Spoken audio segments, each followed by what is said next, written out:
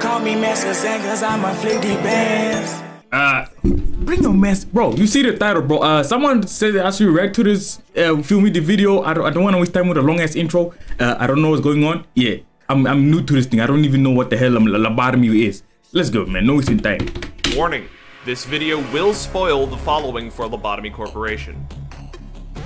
This video is for those who want to play Library of Ruina, a card game, without 100% completing an extremely difficult management sim to get. Yeah, I'm not gonna lie, bro. My smooth brain headers and my low IQ heaviness, even though I got glasses, it looks like I'm a nerd or something. I don't know, bro. Yeah, I'm just here for the video, for me. Let's see what's to it. All of the context. Like, I'm trying to say that I'm not a fan of card games. I'm a generic ass dude who likes fighting games or something like that. I don't know, GTA. Story. I do recommend at least trying Lobotomy Corporation, as it really is a one-of-a-kind experience. However, if you've gotten this far, I imagine you've either tilted out or have already beaten the game and are just looking for a summary of the extremely scattered plot. If that's the case, watch on. Is it an anime or a game? I don't know. Okay, let me stop pausing. Welcome to the city. It sucks here. In fact, it sucks so much that it seems like there might be something even worse going on here than normal levels of I just spent an hour on social media and want to unalive myself. One day, a woman named Oi, okay? Oh, okay. Carmen and her high-functioning boyfriend A decided to do something about it. They set up a lab in the outskirts of the city, outside of the attention of any of the big spooky corporations that control it, and started researching how to fix everything. They brought in a colorful cast of characters to help, including Elijah, a cute girl who's very determined to get stuff done, Gabriel, a thoughtful, rational young man who also wants to get stuff done, but in a more ordered way, Giovanni, an old friend of Carmen who is mostly just here to make sure she's alright, Michelle, a cute, upbeat girl, always ready with a smile and a supportive word, Enoch and Lisa, two kids found in the outskirts who were brought into the lab so they could be kept safe from the literal cannibalism that happens out there, Kali, a hero of the downtrodden who is easily the most badass motherfucker in this entire list, Daniel, a prodigy who was brought into the project by Carmen, and Benjamin, A's best friend and right-hand man. The lab was a shockingly nice place full of people who thought they were working on a project to save the world. After a long while, they developed a substance known as cogito that was capable of manifesting a human's mental state into the physical world. However, they didn't know exactly what it was capable of doing without human testing. Safe to say that no one really wanted to get involved with unlicensed, unregulated human experimentation, at least. Okay, usually white people, like, not on some racist things, bro. Everybody knows this. Usually white people are the people that be like doing crazy things. Like, bro, they hear someone screaming, like, not even someone, they hear something screaming over there. They're like, you know what? Let's go check it out. My dog, I'm getting my black ass out of there. What do you mean we're gonna check it out? Like I'm trying to say. Usually I would say, why the hell would I be drinking a concoction I don't even know? But they say it can give you powers. I don't know. I might try new things, man. I might try new things. Until Enoch, the boy that came in with Lisa, volunteered. Apparently, living in a cannibalistic hellscape makes for a bad mental state, and he really just wanted to die in the one happy place he had ever known, so he didn't really care about the danger. Understandable. He goes into the experiment, but despite all expectations, everything goes well. His mental state produces a seed of oh, fuck. He's like, I thought that was my chance of deleting myself. What? Down. Wait, the experiment was successful. But damn, I wanted to, yeah. Light, representing the desperate hope he had deep down that everything would go well. Seeing that, he comes to terms with his old desire to die and continues to live for the future. They use the seed to rain light upon the world, curing it of its perpetual funk. Human lives improve, the world is a brighter place, and a giant library is constructed on the site of the lab where it all happened to serve as a reminder that through knowledge and perseverance, humanity can overcome any hardship. Yeah, bro, even though people be saying with knowledge or whatever, bro. As long as, like, I'm those type of people, like, bro, I forced myself to finish school, obviously. But after that, you feel me? Thank God, or I can say I have the ability to do what I want to do, which is YouTube, or, I don't know, not go to college or whatever. I know I'm going on a long rant, but listen. I'm a person that don't like learning certain things just for learning them. Like, I'm not those type of people that be like, a human must have like a lot of information, this and that. No, bro. The only time I could study or learn something is if I'm interested in it. If not, or I'm forced, nah, bro. Me personally, bro, even, nah. Hey, man, I'm not the correct person to call. Yo, bro, I found something new we could learn. Fuck out of here with that shit, bro. Just kidding, Enoch dies in absolute agony. Turns out, cogito is a horribly corrosive substance when injected into a living being, but it did certainly succeed at manifesting the human subconscious. However, the human mind is a dark place, even darker in the city, and cogito began manifesting creatures called abnormalities. Abnos are essentially this universe's version of SCPs. They're a general category of supernatural entity or item. Some are useful, some are horrifying, some are mostly passive, but all of them are dangerous. These abnormalities are capable. Can you think of a bad bitch? Hey, man, I'm just saying, though. You already know, man. I go crazy. What the hell did I do? Potent source of power called encephalion, which meant that in order to generate an actual seed of light, they needed more of them. However, Carmen was one of the nicest people around, so she wouldn't just approve of deadly human experimentation for the sake of her research. However, she's had a bit of a bad time. Carmen is overcome with grief from the fact that she painfully murdered a little boy, made even worse by Lisa cursing her with every single word she spoke. Turns out, Enoch was the only thing keeping Lisa in any kind of normal mental state. Carmen then tries to unalive herself in Minecraft, only if she dies in the game, she dies in real life. A finds her in the bathtub she was playing Minecraft in, and instead of using the crazy advanced tech of the city to save her, he rips her brainstem out and sticks it in a jar. Determined. Huh?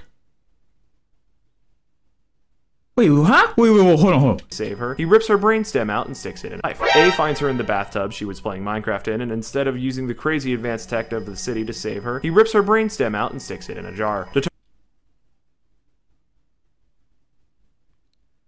Okay. Determined to see her research through, A decides that no price is too high to get his waifu's wish fulfilled. If you remember my previous comment about A being high-functioning, it's not high-functioning autism, it's sociopathy. A proceeds to continue experimenting with cogito through a process called extraction. Using the giant tube that Carmen's brainstem has been stored in, they take a subject injected with cogito and dip them into the ocean of human subconsciousness. Doing this, they are able to create a much wider variety of terrible, dangerous, and encephalion-rich abnormalities. Absolutely broken by Carmen's death, Giovanni volunteered himself for cogito extraction, being convinced by A that it could bring Carmen back. It can't, and A tells him as much while Giovanni dies in the infirmary after the extraction, not even being used for making an abno. Elijah wanted A to participate more directly instead of hanging back and just watching everything happen. She decided to do just that, taking some cogito that was definitely not ready to be safely used, and promptly died horribly while begging A to just put a bullet in her. A refused. When Elijah died, that caused Gabriel to go from a well-meaning but stern man to an obsessive-compulsive madman. He feared chemical exposure at the lab and would scratch at any exposed part of his skin. This eventually killed him, but not until much later. Things came to a head when that sweet little being named Michelle revealed herself as a rat. She made contact with the head, aka the ruling body of the city. They freaked the f*** out and sent one of their biggest and scariest agents in to kill everyone in the lab and stomp out the research. This agent was Garion, an arbiter who is one of the scariest motherfuckers in the entire setting. She single-handedly rolled up to the lab and started decimating everything. She accosted Daniel, who was in charge of the abnos in captivity, and threatened him to let them out or she'd kill him and do it herself. He decided to let them out, but took a bit of time to do it to give the employees and his friends time to escape. This proved to be in vain since they all died horribly anyway. His guilt over this decision eventually kills him. The abnos proceeded to kill huge swaths of nameless mooks and Lisa, although Kali manages to kill most of the abnos in response. Eventually, Kali met Garion in combat. Garion ripped off. Bro, this will be a great ass anime, bro, if it had an anime. I don't know. I'm an anime dude, bro. I'm an anime dude. I'm not really into the manga or like, cause it looks like a. Wait, it's a game or what? I don't know. Like these games is like not animated. It's just like pictures, like it, cause it looks like this a game or something. Cause they're talking about game card, bro. I'm not gonna lie, bro. Hey, bro, if you see this video and you wanted me to react to it, bro, hey, you picked the wrong nigga to react to these type of videos where like you gotta be focused or you gotta, for me, pick up like when he says certain information, you gotta keep it so you can understand what the hell happens in the future, bro. I'm a generic, simple guy who reacts to like simple, comprehensible type of things.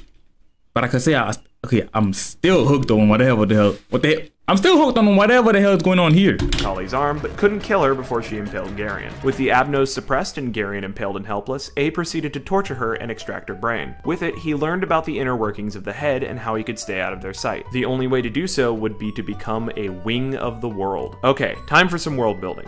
Wings are basically megacorporations that control a district of the city. There are 25 of them, one for each letter of the alphabet except Z, which is represented by the outskirts. They all have a nest, which is the nice section of the city under the direct control of the wing, and a back streets, the rest of the city where life is a lot harder and significantly more brutal. They all also own a singularity, some kind of super advanced technology which allows them to produce something that the city needs. To quickly give an example, R-Corp is a wing that you actually come into contact with during Lobotomy Corp. They specialize in extremely powerful mercenary groups. The exact nature of their singularity is unknown, but they're basically the city's military wing. All wings are extremely powerful, capable of mass destruction on a large scale on top of their gargantuan economic might. Due to this, the head can't directly mess with a wing the way they did with the lab, because a conflict between wings would be catastrophic for the city. A decides that the only way he could get access to a wing is to take over one that currently exists. He sets his sight on L-Corp, the power production wing of the city. He and Benjamin make some shady backroom deals with R-Corp to get the support needed to take on a whole wing. Not much is known about the specifics of this conflict, which would be known as the Smoke War, but it's theorized that Benjamin basically said, "Hey R-Corp, we can produce way more power than the current L-Corp. If you help us take over, we'll give you extremely generous contracts so you won't ever have to worry about the power bill again." Presumably R-Corp took this deal and A's group won the war. With the new L-Corp in place, A decided to dub it Lobotomy Corporation, and so the titular organization was formed. However, we missed something important. At some point during these events, it's not clear if it's actually before the war, after it, or even during it, A broke one of the most important rules of the city. You see, while A might have been a sadistic, abusive monster of a man, he still had this pesky thing called an emotional attachment. As such, he was pretty sad that Carmen was gone. He decided to try and recreate her by making an artificial intelligence. What the Bro, what the hell that freak ass boy got going on? Bro, let her die, man. What? Oh, wait, he still got this. I don't know, the brain, whatever. I don't know what the hell they call this, man. Bro, this is the worst thing I could hate about, like, I love technology, but here's the worst thing I could hate. In the future, as technology advances, people end up obviously you lose a person or whatever, you lose a person, then instead of letting that person die and rest in peace, you create a clone of that person. Like, bro, come on, man. Understandable, she was giving you the best slops or coochie, whatever, but come on, bro, let her die. He scanned Carmen's brainstem and used it as the base for the AI. When this purely mechanical AI like, it's just weird, bro. Everybody literally buried that person. And then 2 minutes later, the people who went to the funeral, like, they see you with that person. Bro, didn't we bury her? Who the hell is that? Did she had a twin or some shit? Then you said, nah, I cloned her. Opened her eyes, she was designed to be the perfect assistant. She perceived things 1,000 times faster than the average human, so she could react at superhuman speeds, and had perfect recall of everything she witnessed, so she would never forget a detail. She even had complete human emotions, giving her a sense of empathy, so this man gave her bigger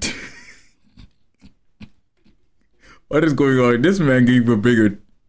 You know what I'm talking about, bro. She can more properly assist those around her. And the first thing A did when he saw this absolute masterwork of a creation is reject her. She was not Carmen. She was some new mechanical thing that looked just enough like Carmen to drive a spike of ice right through A's heart. He didn't even want to name her, but Benjamin convinced him. So, Angela was born. A then proceeded to make a plan to see Carmen's research succeed. The end goal was to make something called a seed of light, charge it with encephalion, and release the light over the world for 7 days, which would cure this mass depression the world was afflicted with. However, making a seed of light would require much work, including a lot of abnormalities. However, abnormalities are dangerous to contain, and the chances of actually succeeding at generating that much power were nearly impossible. So, utilizing advanced technology, A set up a 50-day time loop. This would allow him effectively infinite resources to throw at the problem and infinite chances to get things right. But it wasn't as easy as just setting up the time loop. No, A wrote a script for this play that he was putting on. There were steps that would be followed, events that had to happen, and goals that must be met in order to ensure that the seed of light was properly raised. Part of this was the creation of the Sapphira, semi-artificial intelligences that would each control one of the 9 departments in Lobotomy Corporation. I say semi-artificial because they're not completely mechanical like Angela. They are instead the brains of the previously dead characters we've talked about thus far, all stuck into robotic bodies with most of their memories suppressed. Next, A decided to use another powerful piece of tech to split himself into 5 different individuals: Abel, Abraham, Adam, Ayan, and X. X would be a mind-wiped version of A, who would serve as the director of the facility during the play, and also as the character that the player controls during the game. Abel, Abram, and Adam would serve as the final challenges for X to see if A could overcome his own personal demons, with Ayan being the final and true version of A that would then spill the beans about the seed and all of his plans. Each of the challenge A's represented a different aspect of his personality. Abel is a sharply dressed man representing his own guilt over the atrocities he's committed while being in charge of the facilities. Abram is his his guilt and despair over Carmen's death made manifest, who wants to do nothing but die next to the remains of his beloved. Man, stop crying like a little bitch, man. Move on, man. Damn. Finally, Adam serves as the final boss of the game and is the perversion of his mind after being exposed to so many abnormalities. With everything in place and Angela at his side, he started the 50-day time loop, and Lobotomy Corporation truly begins. Most of the game is spent uncovering all the craziness we just discussed, but a few important things need to be addressed. B is a faceless person who starts sending you messages not to trust Angela early on. She responds by telling you not to trust B. It turns out B is Benjamin, who gets captured and turned into a Sapphira sometime around day 20. It double turns out this was all part of the plan that A made, so he basically sacrificed his gay best friend for the sake of having one more Sapphira to complete his plan with the seed. Also, I'm sorry, but gay best friend, or what the hell going?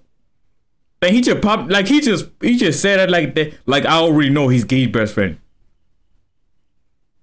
Like there's no, like bro, it's not like I'm confused. Like he just said, I don't know, he could just say his friend. I don't know. It's like, how to put this? His black friend. Why you gotta say black, bro? Like, and then for like, I don't know, bro. Because I don't know nothing about this lobotomy, this and that. For me, I'm new to this thing. Someone just say react to it. I'm providing the reaction. So it's like, what? Each of the Sapphira now go by a new name after being shoved into brain-holding claptraps. Elijah is Malkuth, Gabriel is Yesod, Giovanni is Netzach, Michelle is crazy, Hod, bro. Enoch and Lisa are Tiphareth A and B, Kali is Geberah, David is Chesed, Benjamin is Hokmah, and Garion is Bina. Each of the Sapphira slowly begins to remember their previous lives over the course of the game. I'm not gonna lie, bro. That boy has to, for me, get a, I don't know if I can say this on YouTube. Bro, he gotta suffer, bro. Like, bro, if I were to be removed or whatever, for me sleep forever, bro, just leave my brain out of this. Do not put me in no goofy contraption. Like, come on, bro. Let my brains die or whatever. Causes them to inevitably undergo a meltdown, which is a major crisis that you have to adapt to. Afterwards, they each come to terms with the absolute mess. Just imagine seeing this goofball putting your brain into a robot without your permission. As a person. Each time this happens, the seed of light grows just a bit. Okay, we're gonna rapid fire the character development of each Sapphira. Try to keep up, and I'm sorry if I don't do your favorite one justice. This script is long enough. Yeah, I don't know nothing reveals that her about previous gung-ho attitude was mostly just a facade. She doesn't actually think you can do anything to improve the hellish situation that the facility finds itself in, but after her meltdown is intrigued enough by your tenacity to keep going that she'll continue to support you if nothing more than just to see what happens. Yesod comes to terms with the fact that Elijah died and he can't go back and change that. He also sees the player going through that same process and encourages them to see it through and change for the better despite the pain. Netzach hates his job as a Sapphira, constantly getting drunk and high, doing his best to escape from the cruel reality he has to endure. This climaxes with his attempting to commit suicide, which you prevent because Sapphira need permission to die. Over time, he comes to terms with this situation, acknowledging that if he can't get out, he might as well hold on to some hope for the future and stops resenting X for trying to save him. Hod's arc reveals that her bubbly and supportive personality is all a facade to try and make up for the fact that she got everyone killed. She doesn't believe that she's actually awkwardly nice. She thinks that she's just acting to get over her massive guilt. After her meltdown and recovery, she stops denying that she actually feels these positive emotions towards people and starts showing a more genuine form of kindness. The Tiphareths are a bit more complicated. See, they're Enoch and Lisa, both trapped in a hell that neither one of them wishes to endure. Due to Enoch being by far the most deteriorated brain put into a Sapphira, and the fact that he's been denied the death he wanted and actually got, he's extremely unstable. This results in him being stuck in a loop of deteriorating over time until he eventually cracks and needs to be reset. Tiff's meltdown involves the player no takesies backsies actually killing Enoch to ensure that he can rest in peace. After Enoch is permakilled, Lisa warms up a bit, now much more amicable after you give Enoch his well-deserved rest. Geberah as a Sapphira is extremely violent toward abnormalities due to the way that she died. She doesn't remember being Kali, hero of the backstreet, she only remembers that she fights abnormalities. She also gives the player access to the Rabbits, a group of mercenaries from ArcCorp who will go in and kill everything that lives in the department of your choice, at least most of the time. Sometimes even they can't handle the monsters you're trying to kill. Geb's suppression involves fighting her while she's going all out. After that, she regains a lot of her old self, no longer just being a ball of rage and violence, but the same protector that she was before. Chesed spends his time My brain is about to explode, bro. By Garion. He comes to terms with it in the end, accepting that while he might not be able to deal with fear in the future, he will at least no longer run away from it. Finally, we have Hokmah and Bina. Hokmah is the freshly made Sapphira of Benjamin and mostly remembers himself. His arc ends with him once again stating his desire to follow A into the future, maybe less blindly now, but still determined to see things through to the end. Bina is the Arbiter Garion who was sent to kill the entirety of the lab. She naturally doesn't like anyone that much since she was never really supposed to be here to begin with. Her suppression results in her still not being a fan of most of what's going on, but she's at least going to watch and not turn away from what's happening in the facility. You also have to fight her, and it's easily one of the most difficult brawls in the entire game. As each each meltdown happens and is resolved, it becomes more and more apparent that all of this was part of A's play. Finally, I can happy endings breathe. for each of the people in his life that he had wronged and for himself. X fights against his inner demons of Abel, Abram, and Adam, conquering them and growing as a person himself. This outpouring of character growth combined with the encephalion causes the seed of light to grow, eventually bursting into a giant explosion of light raining over the entire city when you beat Adam. As the light explodes out of the facility and begins shining over the city, all of the Sapphira meet in the basement where A stands before the pillar of light. While they may not love him, they no longer hate him as they did. So they say their farewells as he steps into the Nigga, fuck that nigga to the grave, nigga. What the fuck? Hell no. light and fades away. Well, they're robots. Well, they're not the real ones, so I don't care. So the Sapphira stand there at the end, watching the light wash over the city, covering all things in its warm and hopeful glow. They understand that everything will be alright. Their work is finally done after so much pain and suffering. They'll be deactivated, but the world will turn on without them, a better place.